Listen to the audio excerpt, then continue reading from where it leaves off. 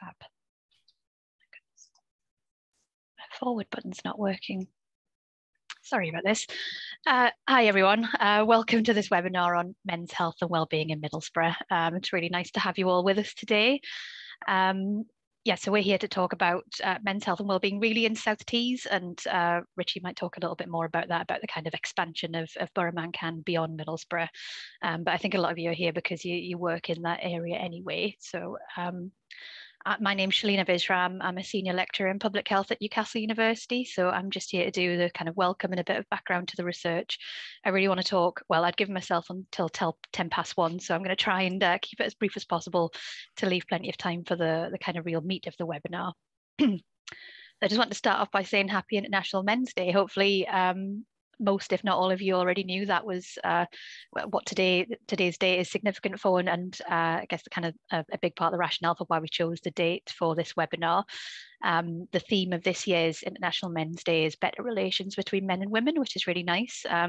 So myself and Mabel, who you'll hear from later, we're two women who've been working on this men's health project with Richie and lots of other colleagues over the past year. So it's really nice to be here today talking about the research. So the programme, as I said, I'm going to try and not waffle on for too long before I hand over to Richie, who is a health improvement specialist with Public Health South Tees, and he's going to give an overview of the BoroManCan campaign. So some of you might already know a bit about BoroManCan, some of you might not know anything about it. So I think hopefully that'll be really useful to you. And I do know from the registration forms where I asked people what to tell us why they were hoping to come along to the webinar, that a lot of people did say it was I didn't take offence that you weren't really excited about the research and that you're more excited about learning about how you can make better links with BoroManCan. So that's part of what we're trying to achieve from today. When Richie's finished, we'll go over to Mabel, a colleague of mine at Newcastle University, who's going to talk through some of the key findings from the study. Obviously, this is something we've been working on for quite a few months, and today we're only able to provide a snapshot, and you'll get access to the final report after it's kind of been published.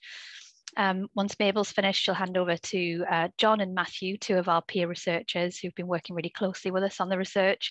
So they're going to share some of their reflections on what it was like to be a peer researcher, but also talk about some things they heard through their interviews with local men.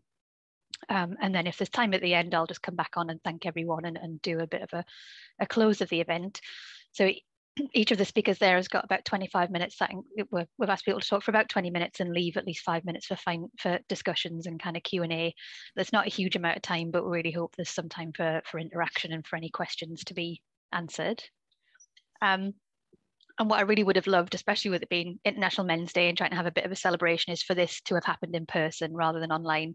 And I think obviously online, it means that some people who physically couldn't attend on the day might have been able to make it, and obviously we're able to record, and that's really great. But it would have been really nice if we were meeting over tea and coffee and biscuits and all in the same room. And so that part of the purpose of today was not just to share what we found, but to encourage networking between partners interested in men's health in South Tees or beyond. So what I will do is share that information you've put on the registration form about if you're interested in BoroManCan and want to make better links, I'll share that with Richie, unless you tell me not to do that. So Richie will have access to that information, but nobody else will. So what I thought was, if you wanted to use the Zoom chat function just to say a bit about yourself, you're free to do that. Say a bit about which organisation you're representing today, share contact details if you do want to make links between people, other people on the call. Or you can use the Padlet. So this is, for anyone who hasn't used it before, it's kind of a virtual equivalent of a sort of flip chart where you'd kind of put up post-it notes, but you're just doing that kind of electronically. And just for anyone who's never used Padlet before, I thought I'd just show you a couple of screen grabs. So this is what it looks like. I checked earlier and no one had put anything up yet, but it'll stay open for at least a couple of weeks. So you can, I'll put the link to the Padlet in the chat after I finish talking. And you're welcome to put things on there throughout the webinar, or you can fill it in afterwards if you think it would be useful to share your contact details with other people. So this little plus in the corner there, you hover over that and it changes into a pen, and you can click on there and a box pops up, and that's your kind of post-it note that you would stick on the wall. And you can just write a little bit about who you are and a little bit about what what links you're hoping to make. And when I did, and then you kind of click publish, and that goes on there as a little sticky note. And what I forgot to do in my example is put my contact details, so don't forget to do that, so that people are able to contact you afterwards. So just a bit of background to the research that we're going to talk about today. Richie's going to cover the kind of men's health needs in the South Tees area, so I'm not going to go into all of that, but really where all this came from was Richie. So I found this picture online. I don't know if Richie approves of it. Look at a slightly younger version. So Rich, are you happy with that, Richie? Well, it's I don't mind. I can tell you there's a story behind that picture as well, but I'll not bore you with the details. But there was a campaign called "Don't Drive on the 5," and it was about getting people to cycle with my neighbour. Funnily enough. Okay, right. Okay. Yeah, it's hairy version. Yeah, it's just a picture that I found Googling Richie's name, so I liked it. And so Richie is the campaign lead for BoroManCan, and he just wanted to know, was BoroManCan working? Could it be made better? Are there areas where improvements could be made? So he got in touch with a service called Ask Fuse, which is a service that Fuse, which is a kind of collaboration of partners across the Northeast. Ask Fuse is there for policy and practice partners working in public health to come along with research questions and try and make connections with academic partners. That's what Richie did. The Ask Fuse service put out a call throughout the Fuse network, and so I responded from Newcastle University, Georgios and Nick from Teesside University, and Simon Forrest from Durham University, and we had a couple of meetings, probably in a way that is a bit frustrating for practice partners, academics kind of scratching their chins and going, this is all very interesting, what can we do, but also where we're going to get the money from to actually do some work. But then really nice timing at the start of 2020, the ARC came along with the open funding call. So the ARC is the Applied Research Collaboration for the North East and North Cumbria. They put out an open funding call, not huge pots of money, but we weren't trying to do a really big project at this point. We thought, let's just start small and really understand what BoroManCan is all about. And we worked together on applying for that money and got it. And that's enabled us to kind of continue this partnership over the last couple of years, really, which is really nice. Some other people involved. So at the point of putting the application together, so Mabel wasn't involved at that point, but she's been the kind of lead researcher on this. Chris Hayward also works at Newcastle University, and Stephen Burrell and Brett Smith are from Durham. And then you've got practice partners. I really love this picture of Idris. He looks so cool. And then Katrina, also from Public Health South Tees. Jo Cook, I couldn't find a picture for. She was the suicide prevention coordinator for South Tees, but she's moved on to a different post since then. And then the people on the right hand of the screen are some of the most important people in this research. That's our 3 peer researchers. You've got Neil, John, and Matthew. And Neil was really sorry that he couldn't be here with us today. Unfortunately, he's working, but he's been really actively involved throughout the research, as have John and Matthew, and you're going to hear from them in a little bit. So what did we set out to do? So because there wasn't a huge amount of money available, and because BoroManCan is quite a complex sort of public health intervention, we decided we'd do something called an evaluability assessment. So that's a bit of a mouthful, but basically we weren't trying to do an evaluation. We weren't hoping at the end of this to say it works, it's effective. We were hoping to kind of start the process of thinking, could it even be evaluated? Are there certain bits that are more evaluable than others? Try and work together on an evaluation plan for the future and think about which outcomes should and could be measured. But also we wanted to do something a bit broader and think about views and experiences of people linked in with BoroManCan and try and get a real understanding of, are there any remaining barriers to local men getting the help that they need? And that's, I know, something that Richie was particularly interested in. So like kind of what more could BoroManCan be doing? So what did we actually do? So we did kind of follow the steps of evaluability assessment, but the pandemic and doing things remotely have made it really challenging to get a whole range of stakeholders together in a way that we would have liked, and get people in a room and have a wider range of people involved in coming up with an evaluation plan.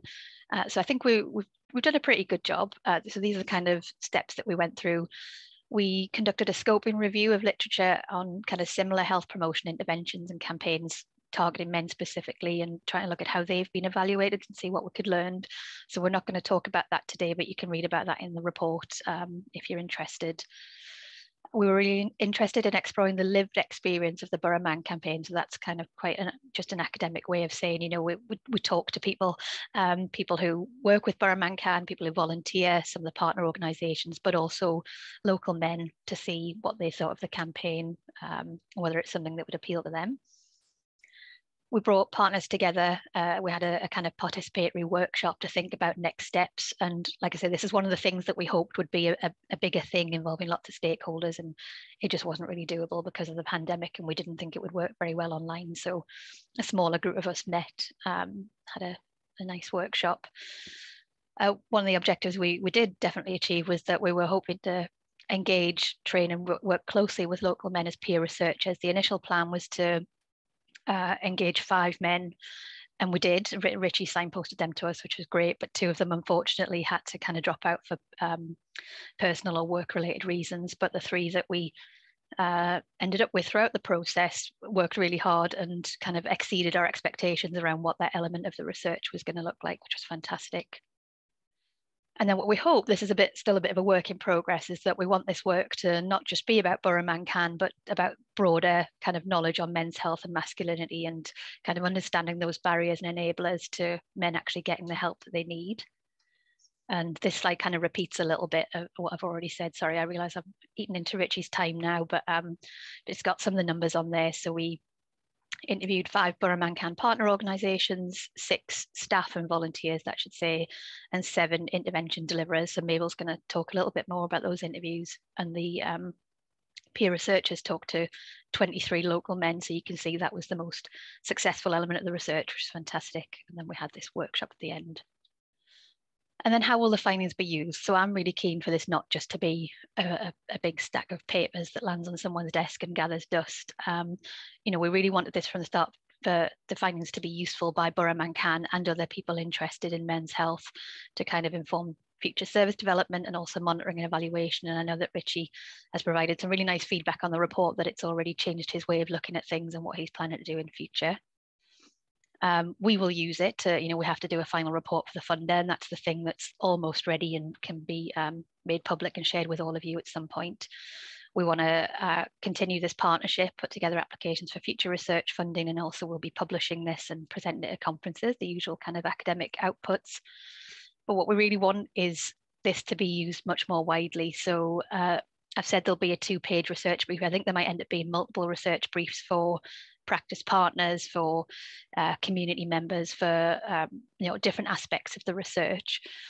We also said we'd do at least 1 blog entry. I did write a blog to be published today by Fuse, so I'll put the link to that in the chat, kind of again coinciding with International Men's Day, that sort of summarises mine and Mabel's views on the research, and we're hoping that Richie and the peer researchers will write their own blogs that we can share. John has actually written his own blog and published on his website, and I'll share that link as well in the chat. We're hoping to get features on community radio and the BoroManCan podcast, and just try to think of ways that we can reach a wide range of audiences. And what I'd really like to do is have articles or briefs either produced by the peer researchers or closely in collaboration with them. So look out for all of these outputs. You're kind of on the priority list now to receive those things. And if you want to find out more, you can contact me.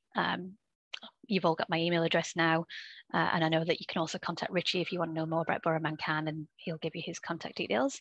That's all I wanted to say. Sorry, I've eaten into Richie's time a little bit, and I can see there's things in the chat. Oh, stop sharing. Sorry. There you go. Padlet, so, if you can post the Padlet link. I will post Shelina, the Padlet now. Yeah. Great, and I'll hand over to Richie now. Let me just click my buttons, get this going. Right. Thank you, Shelina. Shelina and her colleagues are the professionals that have kept me sort of grounded throughout this, and I'm very, I don't think I could really express my gratitude enough really for their involvement, their kind of passion to make me feel what sometimes felt like quite a lonely journey, although I appreciate that many people would immediately correct me on that and say you genuinely have never been alone on this, but sometimes it's felt like that. And so it's been a difficult road over the last 5 years sometimes with this. So I'm Richie Andrew. There's my contact details there. There's a BoroManCan email address for anything that's to do with the website or our social media, and you can email me directly about like the wider men's health elements that I still lead on within public health South Tees, but I am located within a mental health team. So that's like my primary sort of driver on my work, on the work I do. And so men's health is something I've sort of have to keep sort of almost campaigning for myself, to make sure that I can keep going with it. So thank you for that introduction, Shelina. That was fantastic. So what I want to do is I want to take you through, I'll just make sure this is going to flick through the slides.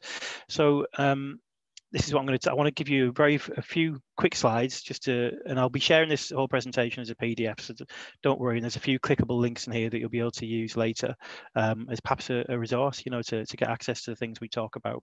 So the state of national men's health, our local drivers, although the data for that is due an update, it hasn't been updated. Last time it was updated was just pre-COVID, very late 2019. I'm going to take you through, focusing more of my time on the story so far, like how we, where it started from, and all the way up to kind of working with Ask Views, and then a slide, which is the resource slide about how to engage with BoroManCan right now in all the different ways you can. So I'll push on. So this is the Men's Health Forum. Just last week, I think, possibly this week, have released a new report, which is to continue lobbying for Parliament to have and develop a men's health strategy, and particularly on the back now that there is a women's health strategy in the UK as well. Men's Health Forum have always made it clear that they felt gender-based health strategies, for both genders, is basically what is needed. So. And we'd be keen to see that. On that report, they've updated some of the national statistics, the drivers around kind of, justifying the case for men's health. So I won't run through each of these, and probably some of them won't be as much of a surprise, but it's important because actually, if we're asking people to sort of take men's health seriously, we can't just assume that the next person you speak to make that thing happen will just say yes without asking you the question of why, which is a good question. So this is kind of why I make this information available to you. It's the sell, isn't it? It's the sell of actually why should we justify focusing on one gender a specific way. And here's the reasons. I mean, premature death from heart disease, more likely, almost twice as likely to die from cancer. Even within COVID, men have been disproportionately affected by that, and so on. And even when you look at kind of the behaviours of men, it affects them in terms of how they present in hospital, things like alcohol-related deaths as well. So there's a lot to get through. But there's a link at the bottom there, where you can go to the website to find out more about this report called Levelling Up Men's Health. Probably quite a deliberate choice of words there to get the government's attention. And there's a PDF version that you can download, which is only a 4 or 5 page, but I think 2 of the pages are all the references to the evidence that they use. So if you're looking to put together like a funding application, for example, that evidences that provides evidence around the case for this, you've got a document there that you can immediately refer to for the national statistics, most of them from ONS and various other pieces of research. So always action oriented. That's the way we try and think. So there's another link here, which is to Martin Todd, is the Men's Health Forum nationally chief executive, and he presented to the Equalities Committee in the last Parliament sometime in the summer, just before they broke up in Parliament for the summer break. So it's 17 minutes, extremely it's a fantastic 17 minutes in terms of the case for men's health and the best shot he could put together, which is, to be fair, very good in terms of trying to convince him that this is something that's needed.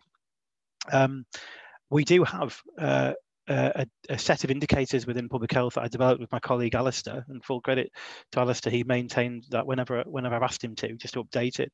And so I've got some slides from that, but as I said, it hasn't been updated since late 2019, and that's obviously often based on data that has a lag to it. So some of the most recent data on these slides might be 2018. Although if I go back to this slide, these are all up to date with these are 2020 update statistics. So that new report is as updated as it gets for the national side of things.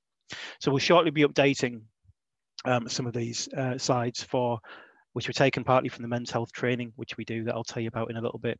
So I'm going to rush through these slides quite quickly, but to give you an idea, with the data up to end of 2017, this was the sort of, whoops, I've gone too far there, haven't I? This was the gap between the least healthy, I suppose, area, most deprived area of in Middlesbrough and the most affluent. So actually you can see in terms of how serious just within Middlesbrough itself, the difference in life expectancy for males can be. So it's, over 11 years, and that'll be getting updated quite shortly. But as I understand it, it's kind of, it leveled out for a section, and then it's obviously increased a touch as well in the last 18 months. This is the under 75 mortality rate by 4 of the most common causes of death, and this would particularly be like over the age of 50. Under the age of 50, I'll come to that in a second. But you can see when you start to compare males to females in terms of those under 75 mortality rates, and they use 75 because that's regarded as like the standard they use for like average life expectancy that they sort of consider. So it's a baseline they've decided upon, and then it's a standardization that they use from that point onwards. And you can see, I mean, it's quite stark, the blues and the pinks there. So to justify kind of where work needs to be focused. When you look at rates of death compared to, let me just move my screen out of the way a second here, compared to northeastern England, you can see for cancer is the first one, circulatory diseases, all the way through to suicide and liver disease. So the blue is Middlesbrough, the orange is northeast, and so you can see that what it's saying is for men it's worse than the regional average, and then of course for England it's much worse. But actually what it gives here is numbers, and I always sort of say with this slide, it emphasizes the fact that every single individual who will make a difference who makes significant changes, it really does matter, because you can actually count them in numbers under 100 in cases of exactly how, per year, how much this is. So it's important. It's important in every single case. In terms of suicide in Middlesbrough, this was 2016 to 2018 data, and my understanding is that it hasn't increased a huge amount as of yet. Certainly the suicide attempts and self-harm has taken quite an increase from the more recent data that we can see. But generally speaking, across the board, it's usually about 3/4 of suicides are males, and so it's a huge issue. And usually about 80% of suicides are unknown to services, so it's something that happens out of the blue. So when men find themselves in that situation, they're not reaching out to services, they're not even often reaching out to the family. And even coming into the venue where I'm actually doing this presentation from today, I was chatting to the receptionist who knows me, and I've just been told that a cousin of hers in his 20s took his life last week. And so it's almost like you can't walk, it's almost you're more and more affected by this, and of course the after effect of it is even more severe as well. So it's really serious and actually quite troubling for as a topic area. But when it comes to under 50s, suicide is the biggest killer of males under the age of 50, and it's more than double that of like road traffic accidents as well. So when under 50s look in the mirror, the greatest risk to their health and their life is themselves, their mental health. Alcohol-related conditions show us something. They tell another story in terms of admissions to hospitals. Again, way more males than females. And in terms of access to services, this shows you along the bottom that purple triangle lines. You can see that there's a sort of up till the age of sort of 10, and then until the age of sort of 50s, there's a real leveling off of male accessing services. And even when you remove reproductive events for women, you can still see there's quite a significant gap there. And it's when you see that in services, generally speaking, most health services provided there to prevention and treatment, it's about 1/3 males, particularly for like GP access, and certainly for things like counselling, like psychological counselling and therapies. It's not reflective of the health problem. So the things we put in place to deal with the problems aren't proportionate to the people that should be accessing them. And in this case, I'm talking about men. So let me go into these slides a bit more detail. So BoroManCan was actually, so when I transferred over to public health in 2014, and when I did, our head of service at the time asked to start to look at, well, it's actually in 2015, start to look at insight into men's health in Middlesbrough. Let's get a picture of kind of what's happening, and start to understand what might be the problem, what sort of things can we do. And so we worked with a postgrad student at Teesside University through one of their postgrad schemes, who then completed a 3-month internship with us and did research with 34 different organisations and produced an insight report almost complete, but it was close it, but in the end we ended up going with an executive summary version that had all the good detail in there and actually had a set of recommendations, which I'll share on the website, but I'll share in the email that goes out to all members who've attended this as well. And so, I mean, I won't run through everything that's on here, but you can see the types of activities we were doing leading up to that insight report. So I've always been involved in workplace networks, and it seemed to make sense to try and network people together who had an interest in men's health, whether it's community development side of men's health, whether it was transforming a mainstream service and trying to cater better for males. It's quite a diverse network, and that continues to this day with over 400 members. And if anyone, there's more details at the end. So if you're keen to join that network, I'll provide more about that.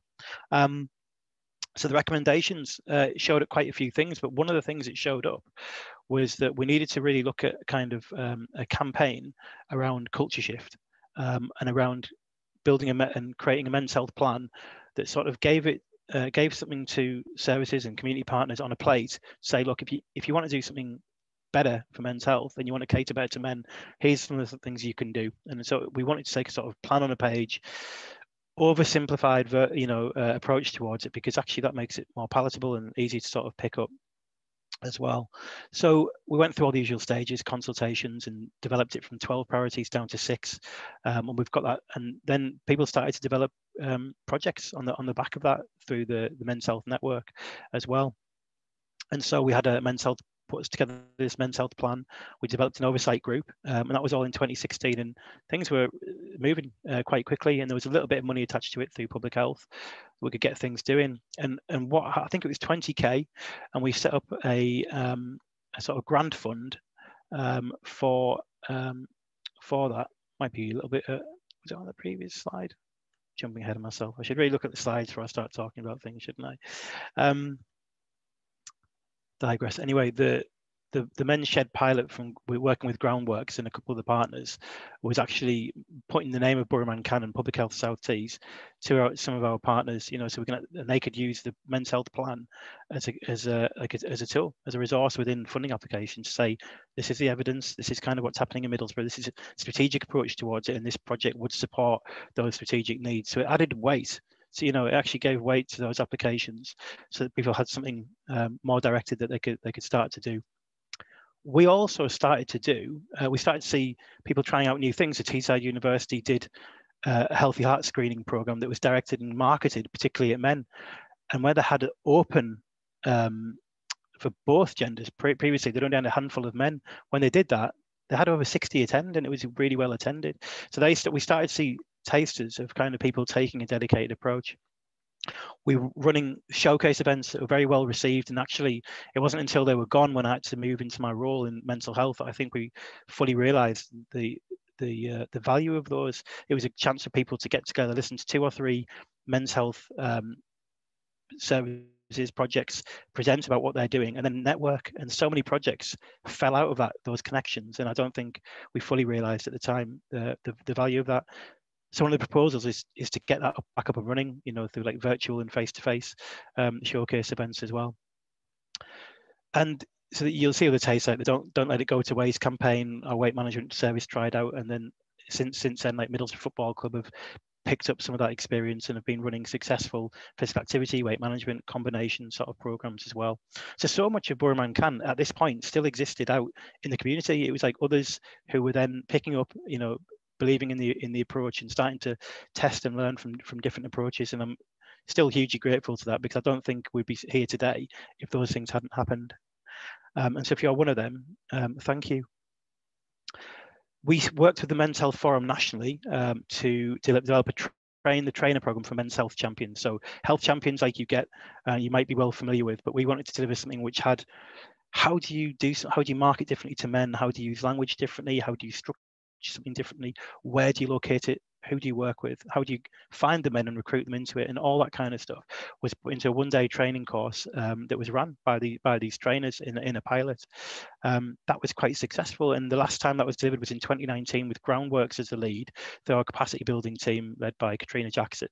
And they have continued. They trained another 55 male champions who created their own little action plans about how they would use the learning within their own service. So there's a huge amount of work like that's gone on, but hasn't actually been that well captured. And that's sort of a failing, probably of capacity of myself to put into BoroManCan, but something we probably need to do a lot more of in the future. 2018, we launched a branded campaign at Dry Bar in Middlesbrough with a stand-up comedian and a quiz night, and then men who have already shared their stories with BoroManCan through case studies. So it would be men who have made significant changes to their life, which has impacted positively on their health. And it could be, one was prostate cancer, one was weight loss, and there was many other examples. And they would get up and I would do a little Q&A with them.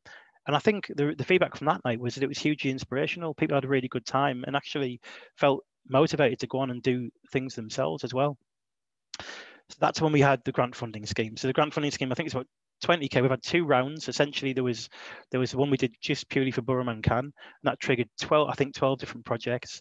And then working with a suicide prevention lead and some monies that came down for suicide prevention for men's projects, there was 2 rounds of grant funding that came through that as well. So we've had a lot of projects that have happened as a result of that as well. And quite, as I'm discovering this last couple of weeks, quite a lot of them have continued on as well. My colleagues in the Head Start team in public health, South Tees, one of their James, who's one of the Head Starters one of our members of staff within the Head Start team, started delivering male-only sessions as Head Start within schools, and had really good results with it, and found that approach worked quite well. So really chuffed to see that. Oversight group in April 2018 was halted whilst Public Health South Tees were forming across Redcar and Middlesbrough, and that was a tough time for BoroManCan, because ultimately we had to sort of go, well, which teams would be more appropriate for different elements of BoroManCan, and to some degree that's fractured the public health efforts with BoroManCan, and that sort of was a risk. That was a risk that I recorded myself in terms of keeping this work going. How can you focus on something if there isn't a single person who's responsible for it, but actually has the impetus and the resources and essentially the power to make sure that things happen? And that's been a bit of a risk. It's been a difficult one, and so that led me to try and look at, we need to really understand where we've got up to with BoroManCan, which led us up to doing that Ask Views request as well. We continue to support bids. So with Groundworks, with Frayed, we supported lottery bids that in the first quarter of 2019 brought in $250,000. And again, I mean, full credit to them. We put our name to it, and they quote the priorities on the plan. And then there was other bits, but again, other smaller projects continuing, like Barbers for Health, and then others starting to continue. These men's sheds. One of them's outdoors, one of them's indoors in like a tool shed, and there's others. And then we started to, because we were Public Health South Tees, the membership of BoroManCan, the Men's Health Network, started to expand beyond Middlesbrough. It was attracting others, Stockton from Hartlepool. But then because we were working in Redcar, we started to work with my colleagues like Sharon Chappell and the health development team there, and coordinated to sort of, look at whether or not BoroManCan is something that could be outside of Middlesbrough. And I think we're at the point where basically, yeah, it can be. And so we've started to expand the network to include those projects like Find the Light, Walk and Talk, Lifelines Hub, who are all doing, and Footsteps in the Community, who are all doing, and many more, who are all doing great men's health work as well. So there's been stuff going on with, IAPT, which is the therapeutic provider through Impact on Teesside. They prioritise places for dads, for perinatal, as well as mums in the perinatal period. We have got a newsletter that regularly goes out for BoroManCan, and then obviously this Fuse Network request went in, and during it's actually, I think we started talking about it well before the pandemic kicked in. We set up YouTube, we set up the Facebook group, which is now expanded to Instagram and Twitter, basically to do a podcast and start producing content, video content, interviews with as diverse males from different ages as we could, to sort of make sure that when people are making use of the website, which was launched in 2020, that they're actually seeing stories that they can relate to, and actually, start to sort of interact with that. And so we just see, the way we measure that is access to the website, access to those channels, and we can start to look at the trends, which videos are doing well, and so on. And I know that university have used some of the BoroManCan content within their courses. I know that others have used the videos within their training. And often we don't hear about it. It's just, I hear about it by chance, which is great to hear. But it's kind of, it helps us, but we need to know exactly what works and what doesn't, back to Shelina, and then back to kind of trying to understand the impact in it.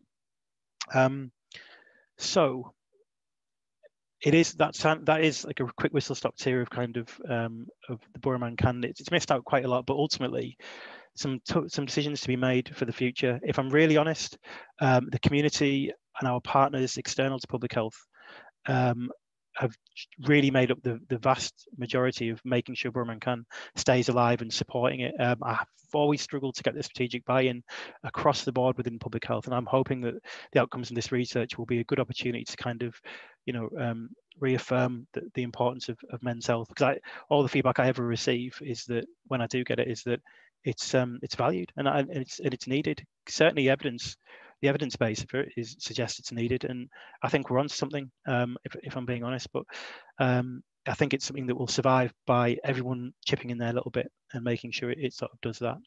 So that's it. I'm going to stop. I think I'm about a minute over. Hopefully that's been an okay summary.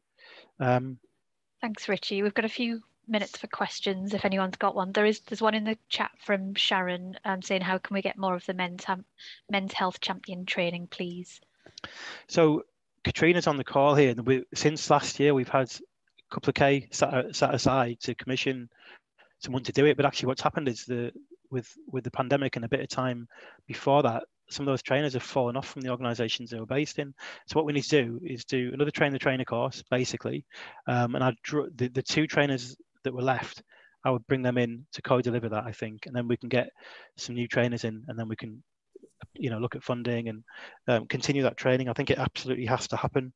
From my point of view, Richie, I think ideally, if we can, at the moment we're a little bit like scrabbling out with 2K this year. It'd be nice if we had a bit more confidence that was every year as well, I think. I agree. I'm not sure if all the elements of BoroManCan located within public health is the right place to have them at this moment. I think some of the research outcomes indicate to me that one solution might be for certain elements of BoroManCan to exist in a new VCS organisation that potentially could develop into a kick that can actually develop, out there in the community and kind of have a little bit more freedoms in terms of what it does. And that's not to disparage the council, but things can take a long time, and I think you probably can get things done quicker. But certain elements of those, like training, you could make that happen quite quickly. So that's one possibility to look at that might make it work a little bit and make it more sustainable away from the risk and changing environment with funding and so on within our local authority. That's one thought anyway. Yeah, thanks, Richie. Any other questions before we hand over to Mabel? I'm just seeing if anyone's got a physical hand up. I can't see any. No? There is a lot more I could have covered, and I think this slide here gives you the links to kind of how to engage with the campaign right now. But it is a lot of this is being done on goodwill. Sometimes people working, often people doing stuff in their own time to help with the podcast and all the other content that we've created. So yeah, I mean, it's about getting on the table with all our partners and all their experience and seeing who can do what and who would like to do what, really. Brilliant. Thanks, Richie. And as you said, we can circulate the slides and documents after to everybody who signed up for the call. So I'll hand over to Mabel now. If you want to start screen sharing, Mabel. Can't see you on my screen. Oh, there you are. There you go. Wait, hang on a second.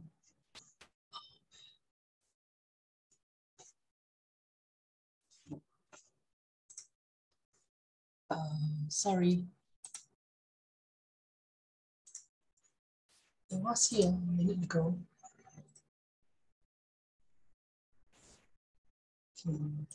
Have a little rest, everybody.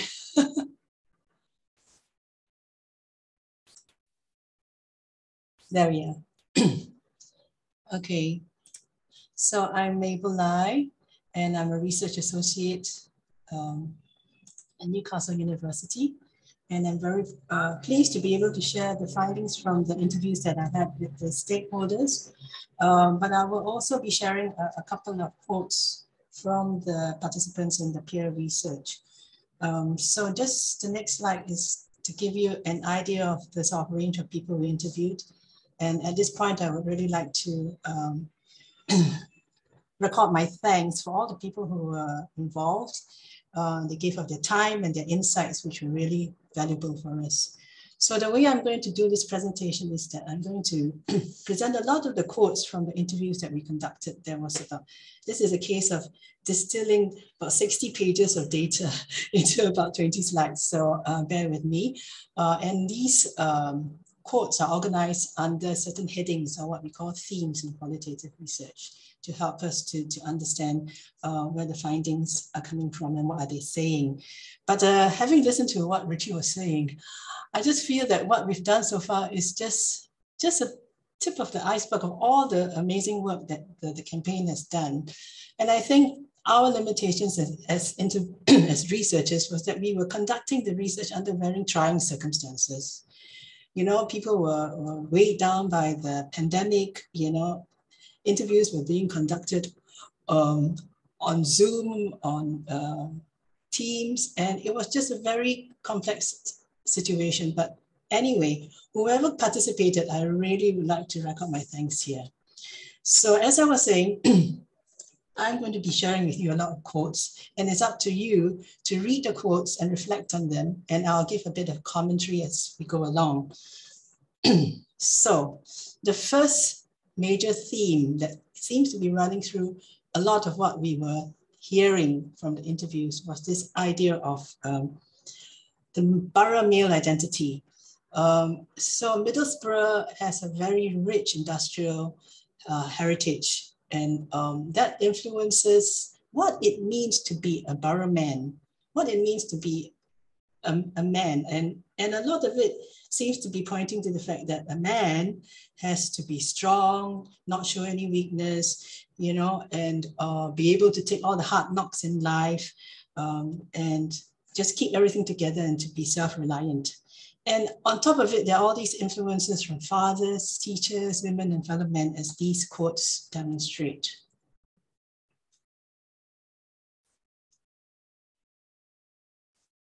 So these are quotes from a campaign partner who works among younger people. And then this quote is from a female campaign partner, reflecting on her own treatment of male members of her family.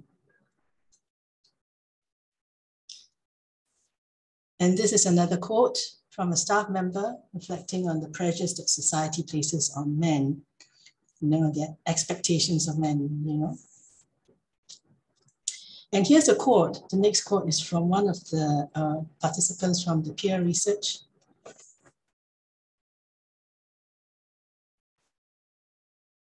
Some men were reluctant to show their real feelings even among their family members.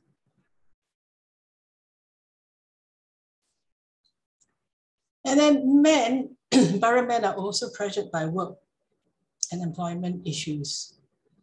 So in the case of the present day circumstances, there is a lot of self-employment, and that adds to the pressures on men in trying to suppress their own needs or suppress their ability to access health professionals over the issues that they're facing. Then there's contract work, 0 hours contract. They have to think about the next contract work. So these are all the hindrances and hurdles that men face. Then there's also the case of benefits. That some people who depend on benefits are afraid that if they are active or they engage in well-being activities or physical activities, this might impact on their benefits.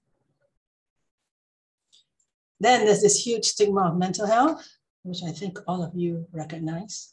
So just have a read of this, quite a long quote.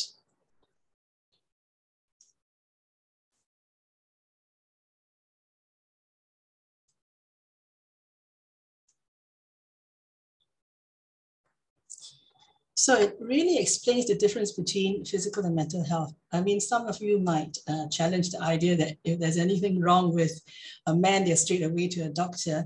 But then we also discovered there were generational differences and also class differences to take into account. So maybe the older generation might be more reluctant to access health unless it's really, really serious. But positively, there are ways to male health and well-being as well, as gleaned from the interviews that we conducted. So we talked about stigma. So men avoid stigma by avoiding formal pathways. That can be a useful way of going about it. So they access the charity and voluntary sector instead of going to a doctor. So it's less official. And this is where BoroManCan campaign comes in, because they are able to signpost men to the right places.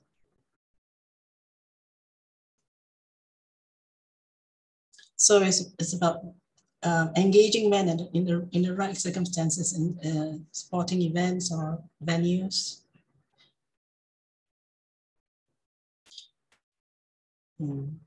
Okay.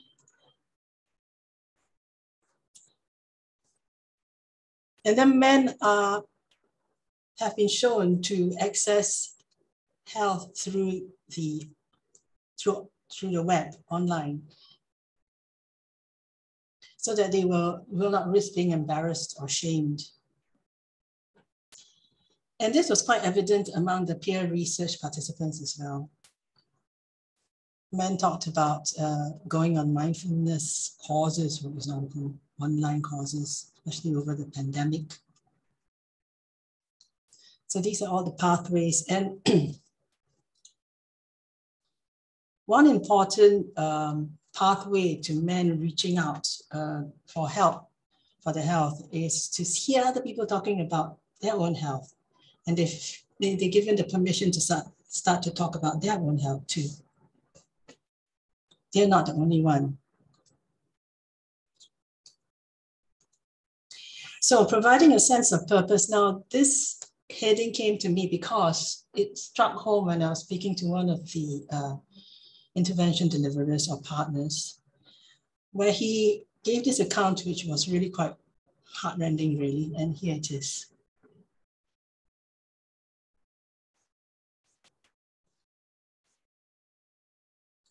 So what this says to me, I don't know what it says to you, but it says to me that men have to have a reason for trying to access care as soon as possible, or to take care of themselves. And sometimes this sense of purpose can come from service providers. So if you read the next quote, it gives you an idea. So in this case, you can see that there is give and take. So they're giving something, they're feeling a sense of purpose, but they're also receiving. And it's all about the 5 ways of health and well-being that's being promoted, isn't it?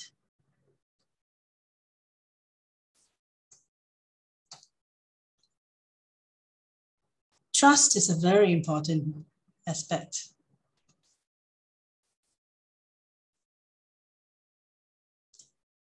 So this is a quote from an intervention deliverer who's working in industry context, where he's used to the industry, but he's been employed to provide mental health support.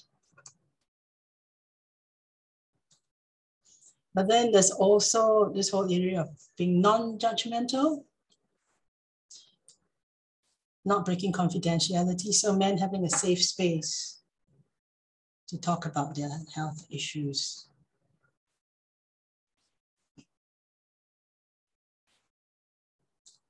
So I think Richie mentioned a lot of different male-oriented intervention delivery modes.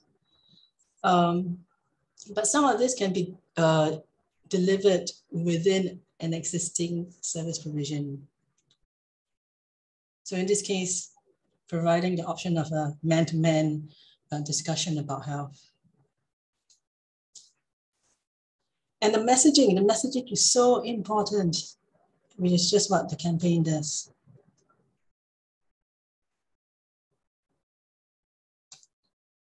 Ownership and space. So ownership of their actions, ownership, I talked about the reason for going to trying to find some help for themselves. It has to come from the men themselves, and ownership of space as well.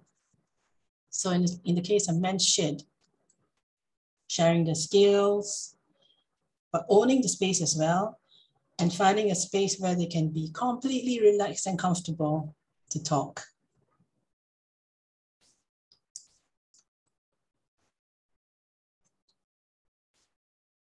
So what are the stakeholders' views of the campaign itself?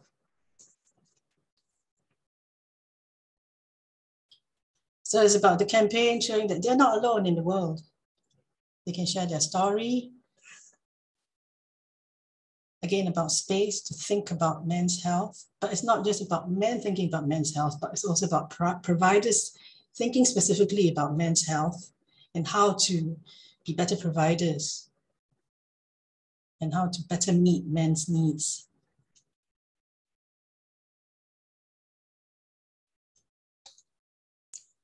Providing meeting points. Richie talked about the opportunities to showcase events, for example, and they've had very good feedback from the interviews. And also the training courses allow, after the training course, people are able to get together. That was really helpful, according to this intervention deliverer.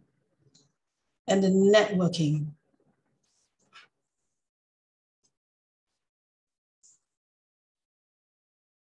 And the partnership working. And the outreach.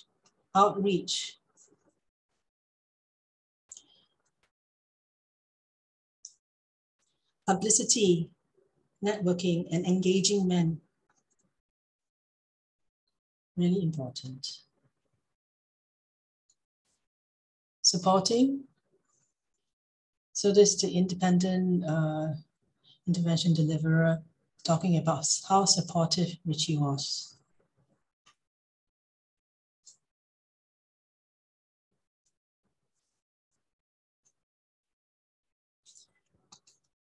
Partnership, what's partnership all about?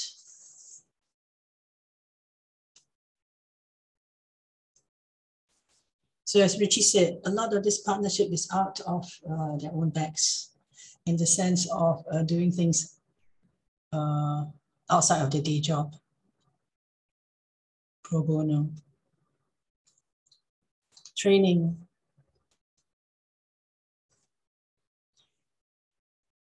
And there's evidence here of how the trainer is able to adapt the training specifically for their recipients.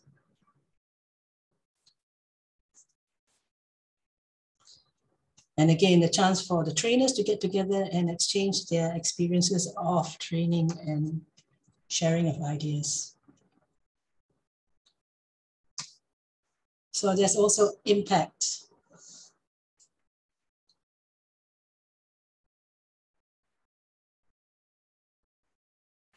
So service providers can only do things for their particular service, for example, but the campaign is able to have a much wider impact, and I thought this was really important to take note of. So looking forward, people are looking forward to getting back together, to meeting one another, because this is so valuable to them. And also there are a few suggestions about how the campaign be better publicized. For example, in workplaces, but also the football club. And these suggestions also came from the interviews with local men, what the peer researchers found. And there's a real feeling that this campaign should continue. And I like the fact that he's pointed out that there's so much short-termism around. We need to combat that. And we need something that's sustainable. And to do it, we need something fresh. We need to keep it fresh, up to date, linked international campaigns, part of what's going on. Because the danger is things like this can get tired. I think you can all agree with that. Now, why? Why do we need it so much? So certainly in Middlesbrough, Richie has pointed out that the need is so great there. It's about prevention.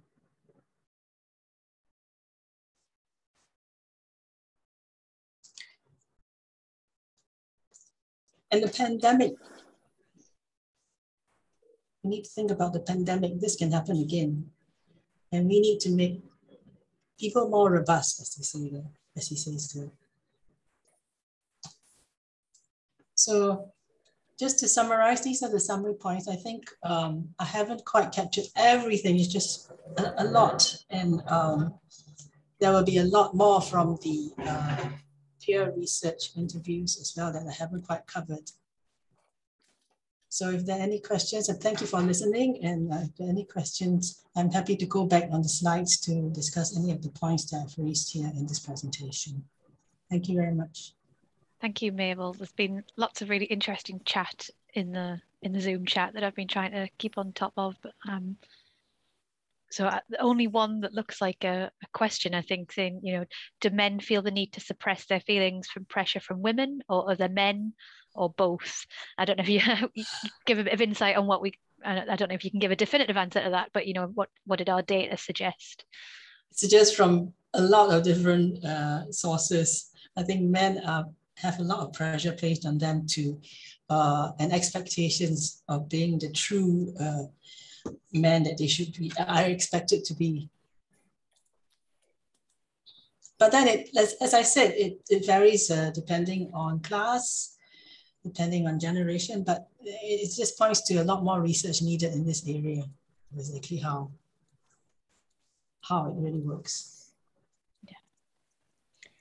Yeah, there are other questions and comments in the chat about not wanting to own up to some of the problems being seen in a negative light, you know, like anger, violence, drinking, worrying about breach of confidentiality to the police. I think Richie's kind of answered that. What I thought was interesting in our data, and Richie kind of commented on this in the report, is that quote you used, Mabel, around, you know, men have got no problem going to seek help for something physical. It's just if it's mental.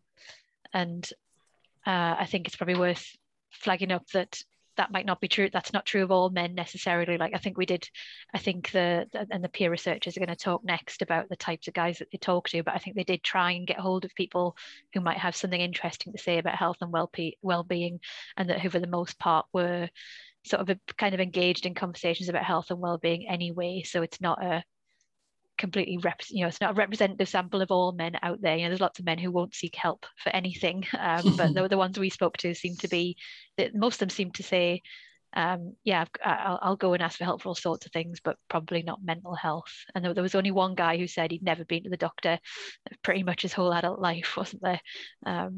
Which John might want to talk a little bit more about. Any questions for Mabel or any comments on any of that? I can see Matthew's joined us, which is fantastic. Hello, Matthew. Straight from a funeral, shows his dedication to this research. So if there's no questions for Mabel, maybe if you want to stop screen sharing, and we can have a bit of time for discussion at the end.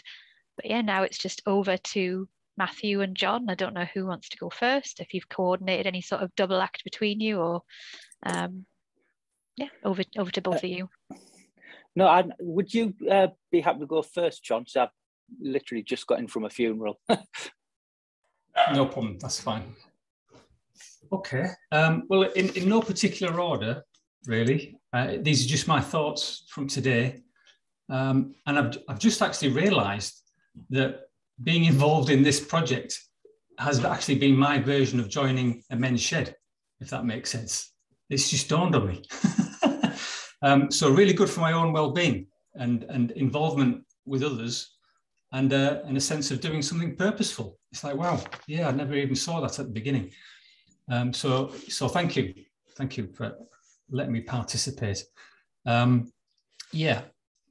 So given the opportunity, men can actually talk about their health and well-being, and they can do it really well. They can do it honestly. They can do it really sensitively, and it can be raw.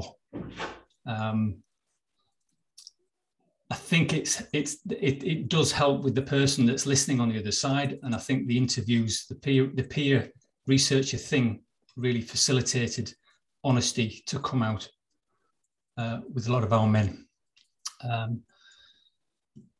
Most men that I spoke to they've all gone through something, and it's only by going through something that the penny dropped and realised you've got to kind of look after yourself in whatever form that takes. So for me, it reflects on there's not enough prevention out there or conversations to help men realise, look, it's going to happen anyway. You know, we all go through difficult moments. You don't have to wait for one to happen for you to battle through it. Find something that might suit and then be able to talk about it honestly to a peer researcher. Every one of my group had a partner and were living with the partner, and I would say in a safe space, you know, in a safe environment, which it drew my attention to the fact that there's probably a lot of single men out there that it's just not the same. It's not so safe. It's not so loving, and it can be quite destructive. So, yeah, that's that. Again, yesterday, a little realization, there is a distinction between health and well-being, and it never dawned on me. I'll talk about this in a moment. There were 2 window cleaners that I invited in for the interviews. And when I came to one of the questions, so how do you think your health and well-being is at the moment, guys? And they would say, oh, no problem, John, we're fine. You know, things are good at the moment. Yet at the same time, I was looking at 2 packs of 20 cigarettes that they had in front of them. So their well-being, it was obvious at the time, was really good. But the health side of things, and I wonder if they just made that connection. I don't think so. But for me, it was like, it was there in front of me. You're well up there, but actually the health side, you know, why aren't cigarettes figuring here? You know, what's not sinking in? I didn't ask them that. Personally, I interviewed my father and my father-in-law and one of my daughter's boyfriend. And it was fascinating because it allowed me, we had a different conversation to normal. And we met on a different level.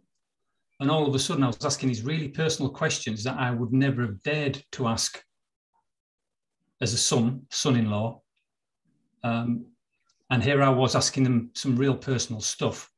And here they were going with the honesty and the rawness and the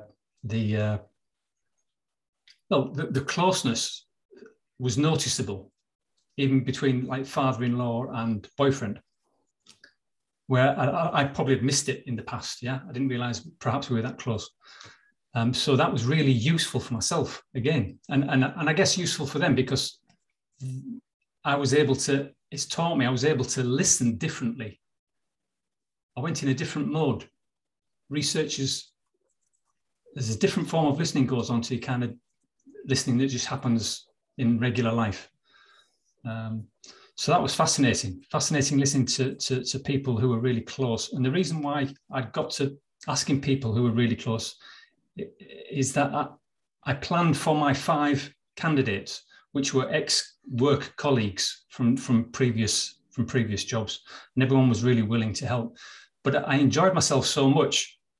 And I also, and this research happened at a time when coming out of lockdown, my work just disappeared.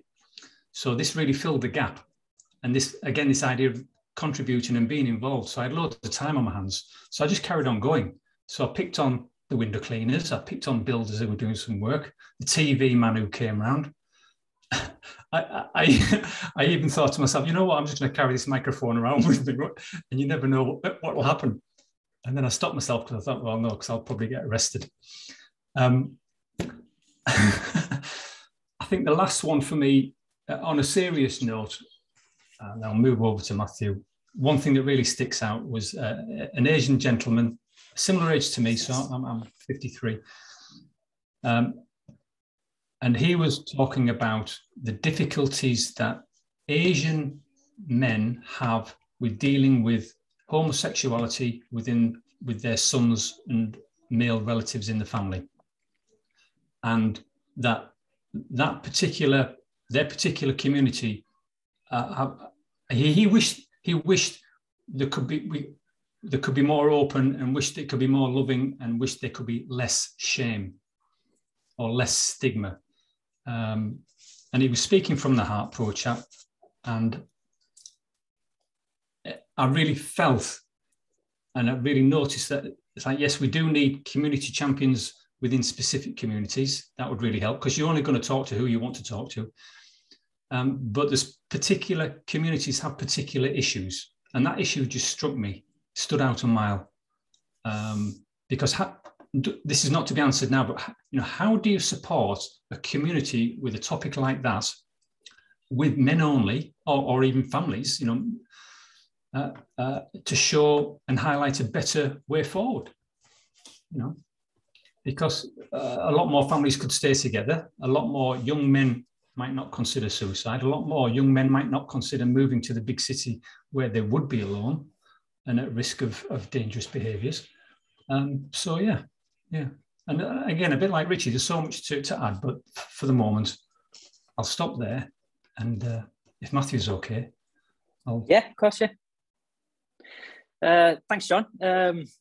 A few of the key things that came out for me, and I've done a lot of my own work and awareness raising, what have you, around mental health. So I came into this with obviously being part of the BoroManCan campaign. So, with my own thoughts and feelings around mental health, perception of it, etc. It was really interesting talking directly to the people I spoke with. One of the things that really interests me is that our identity, and how our sense of identity plays a big role in our again, sense of self, and linked to that, our sense of well-being, and as John was saying there, I mean, the sexuality and issues around that, I think, comes into this in terms of this idea about who and what we should be, as opposed to where there's a big difference between that and who we actually are, can cause a lot of stress. And I think the whole one of the things that came through for me is this: there is a strong identity linked to being a borough man or a northeast man. There's a strong sense of what that is, and I think, and I did the BoroManCan training, the mental health training that Richie provided. And it was fascinating in terms of helping me see. I mean, I'd like to think I'm kind of broad-minded and open to a lot of this kind of stuff, but you see how much you right through your time growing up, how you've just unconsciously kind of soaked up around what's expected of men. And one of the things that started for me is saying, you never saw your dad take a day off work ill or anything like that. You never saw your dad cry. All of these things that you didn't question at the time. And so, and that thing about kind of the crying thing, one of the things that came out for me is this: someone said something about that you're the one that's there for other people. In the family, you're the dependable one, the shoulder to cry on. You're not the one. You've got to be that for the people, and you can't then put your troubles onto them. And I thought that was a very again, hearing that kind of spoken. And to the extent, I mean, there was one that was really powerful for me, and I write into big. It's really helped me in terms of understanding and processing things myself, and but the prompt something around this thing about someone going away in a bathroom, absolutely crying his eyes out, and then coming out as if nothing was wrong and no one knew. And I just thought that was really powerful, and it's also really sad that people feel it has to be that way. Because for me, and this research, and echoing what John said, and sorry if I'm repeating stuff that's obviously been said when I wasn't here, but that this, when we don't have the fear of being judged, it allows us to open up. And I think this is there's a lot of that. And again, particularly when there's a strong sense of what a borough man is or should be. And someone was saying about how we have these conversations, if at all, kind of down the pub over a pint, all the kind of stereotypes, but they're often very true. But giving people permission and acceptance that we're all made of the same stuff, and we can have these, it's normal to have troubles, but actually being able to talk. But then the flip side of that, and there's a lot we see it on social media. There's a lot now, and you know, obviously been encouraging it in this research about people being able to talk, but the other side of that is that people need to be comfortable listening, and that can be really difficult. And when you do try and talk to someone and you see that it makes them uncomfortable, again, it can shut you down. So I think that's an important thing. And again, given this research, you know, hearing lots of men's voices and giving them that permission to talk and not be judged, I think is really important. So that is the other side of it, that having a comfortable listener. And because once people have that, people, you know, will tell you all sorts. And the enjoy talk, one of my interviews was over an hour. And one of the interesting things came up from this particular person. Again, I think a lot of people will kind of identify with it, is that, you know, men can often be doers, and the solution to, you know, whatever troubles is just get busy, crack on, do this, do that, bury your head in whatever's going on. And this particular guy had said he'd always been like that, had been very driven. Sometimes that caused distress to other people that he managed, because he puts that over onto them. And then COVID hit, and that was a big, because suddenly he couldn't, you know, all that activity stopped, and he found a way to kind of be active again. But one of the things that came out for him was that trusting people, to him being able to release the reins, not have to take on a sense of having to control everything, and actually allowing himself to not be 100 miles an hour all the time, and reducing stress on himself, but also on the people around him. And I thought that was a very interesting one. I think that is how a lot of men kind of deal with, or don't deal with, however you want to look at it, their thoughts, or, you know, any difficult feelings they might be going through. And yeah, I mean, I'd been asked, if Shelina mentioned, I might want to kind of read out this short poem that I'd written. I said this really did kind of, say that particular comment about the bathroom just really struck a chord with me, really. I thought it was a really powerful thing. And yeah, so I just, if you indulge me for a minute too, I'll just read this for you. Okay, so need to stay strong to hold it down. Keep it together, can't sink, can't drown. Mustn't show weakness, can't ask for help. Got to keep going and pretend all is well. Must keep on the mask, remain tough and proud. Must be a man, no crying aloud.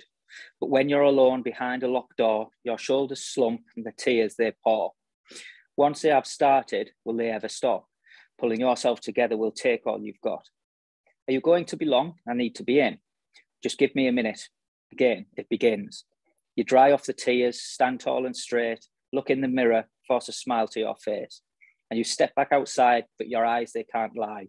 She asks, you okay? You answer, I'm fine. So I'll leave it there. So that is kind of my attempt at kind of summarising. You know, I was trying to make things that can be quite complex, but breaking it down into the kind of real human emotion of it. And yeah, so thank you.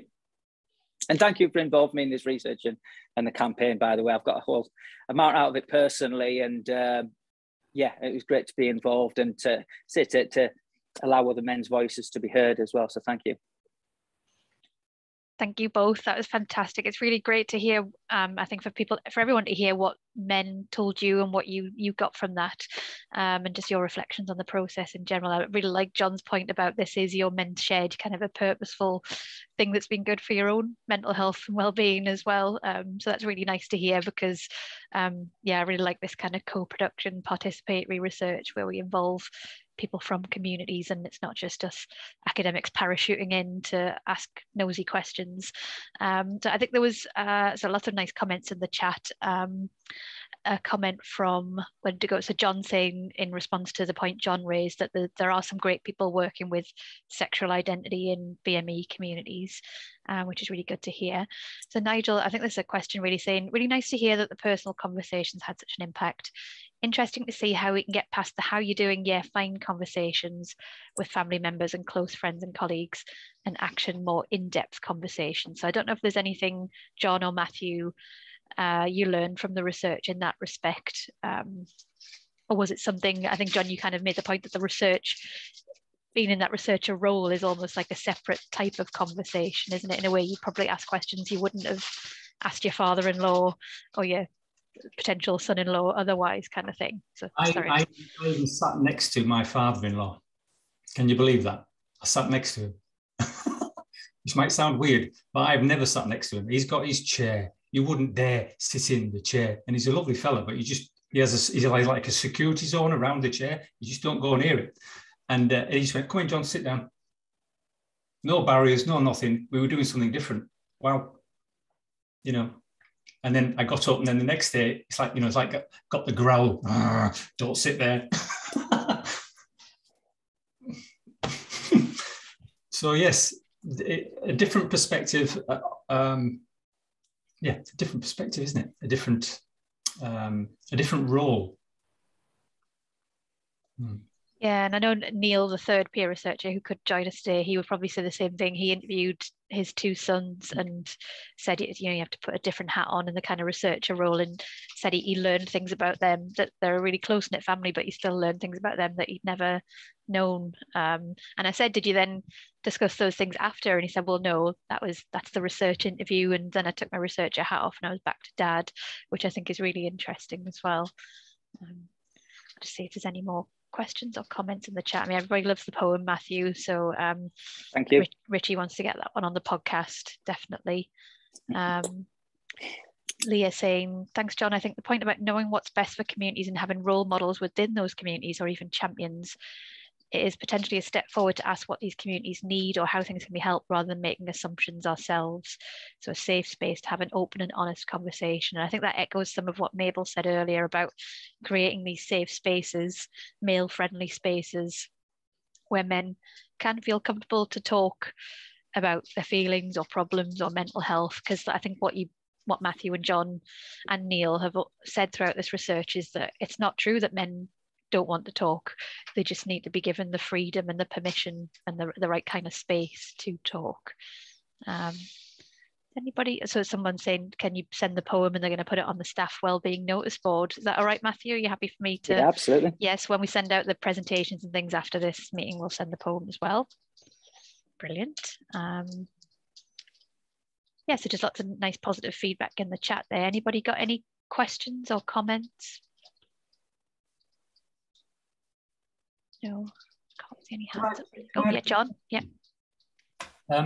Quickly, I just posted something on LinkedIn the other day, and a man replied from the local college we'd never met before. He's an English teacher, and he said, "John, I like what you do." And I said, "Well, what is it that I do?"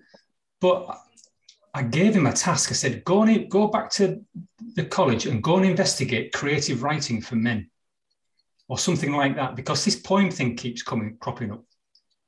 Yeah, but with this idea, you don't need an organisation. You don't need rules and regulations. You just need, because my head was like, because if you go and find that and suss that and find the money, we can get in contact with BoroManCan. Yeah, it's like dropping. There's so many people we all know who can do something, find something, source something, and we can all do it on our own. We can do it really quickly, like Richie's mentioned. Instead of being too formal about it, just kind of let it run with it. I'll stop. Thank you, John. I don't know if Richie, you want to add anything to that? I mean, I think that is the model, isn't it? That it can't just be you and Idris and a couple of other people doing everything on men's health. It has to be that kind of network. It can't. And look, in terms of things like just creative writing, we've obviously got like the website where you can just post blogs, and we can give people access to do that. We can then record them and put them out on the podcast, and it's how you organize it. So a big part of it is how what we kind of have to keep looking at is how the website's organized, how the content's organized, so that men can find what they want. And so we've started, like on YouTube, you'll see there's different themes, basically, what kind of like, we've started to split the videos into different areas. And I think that's the same thing. It's like, well, when a man lands on it, if a man finds the BoroManCan website, he's either been told about it informally, he just finds it accidentally through social media. What is it they want to say? What's the first thing? What sort of questions might they be asking to get to the right content? And so we need to consider that. And the use of language is something I think we've with the campaign we've kind of nailed down quite well. It seems to come too easy to me and to others as well. Sometimes the foul language, it's terrible. On the topic of capacity to make this happen, that's where I'm stuck. And I've spoken to because I don't know whether to keep. I can think of certain elements that could stay within public health. I can think of certain elements that might be better out there, basically. But the ownership of it and the drive on it and the organising for things like the showcase events, even the capacity to do the website and so on, is something that needs to have a really good think through. But I realise that doing that in isolation would be wouldn't help those things. So I think a bigger discussion with the right people in the voluntary sector, within local authority and everywhere else, would be the way forward to do that. So I think the networking element is going to be huge. So yeah, that's the direction we hope to go, for sure. Thanks, Richie. And I think just to sort of sum up, our research has really shown that there is a lot of support out there for BoroManCan and this type of model of, there were a couple of queries from some of the stakeholders in the research around, well, do we really need something specific to men? Does that stigmatize, or is that good for gender relations? But actually overwhelmingly what people were saying was that particular messages and particular activities appeal to men, and some of the things that appeal to women are not going to work for them. So this kind of targeted approach, like you said, the language, not necessarily the foul language, but the informal language and the stories that are shared on the website. There's been, even in the chat there today, lots of positive comments on the podcast and all of the online elements that have been really valuable to people throughout the pandemic. And hopefully now going forward, not that the pandemic's over or anything, but hopefully there'll be more potential for face-to-face, getting some of that more in-person networking and events back online, because I do think, and this webinar shows, most people who'd signed up were from the voluntary sector, and really sort of passionate about either men's health specifically or having a men's health element in the work that they do with local communities. So yeah. I think there's a lot of enthusiasm for this model. And it is a preventive model, and I think that's reflected in the VCS. VCS does a lot of support to people, obviously, who probably would have benefited from things further down the line. But I think VCS is very good at actually providing things that are truly preventative. And it's like, and sometimes it's not even intended that way, like John said there about his benefit of becoming part of essentially what's like a men's shed, a group of people come together with a purpose that they all believed in, and sharing that experience is something which doesn't have to necessarily be planned that way. It's quite a bizarre thing. But services themselves, the examples of services that are in our original report, since we had the original report, some services actually took it's very boring sounding, but gender disaggregated data. So they looked at how men and women within access different activities that they do. I think it was Aging Better was one of the examples that did this. And the feedback they gave was that they were quite surprised actually when they looked at the data to see that men were accessing and keen on activities that weren't necessarily marketing so actually that's a useful activity that anyone can do, just to see the preferences of men, because it might throw up at different age groups, it might throw up some surprises as well. But there's loads, there's so much we can do, but it's working out where that's going to come from. And we're up against the challenges, aren't we, about capacity across the board and funding across the board. But I think this is where I think the split between local authority and doing it out there in the community might give the freedoms to the right place that allows it to develop and not go away. So that's my hope is that we can get this. Well, the last thing I would say as well is on the research, when I've looked through the research, is the constructive criticism about it is actually, like, I think one of the things was about, I just haven't seen it enough. It should be in the Gazette, it should be all over Facebook, it should be, well, we haven't had a marketing budget, that's for sure, but fundraising out there could definitely, could be something that can contribute towards that. I'd like to see BoroManCan. My vision is clear on this. I'd like to see BoroManCan as being the brand that anything that is specialised towards men's health locally is attached to. And and ultimately what it means is that men recognise that as a brand that represents all the things that we've talked about that men need to see. Safe spaces, language that they can relate to, things that where other men are opening up and they're inspired to get involved. That's what it's all about, I think, for me. Brilliant. Thank you, Richie. That's a nice point to end on, and I can't believe we've kept time. But thank you, everyone, for attending today and for joining in with some of the discussions, either verbally or in the chat. I think there's been some really nice positive feedback on BoroManCan and the peer research in particular as well.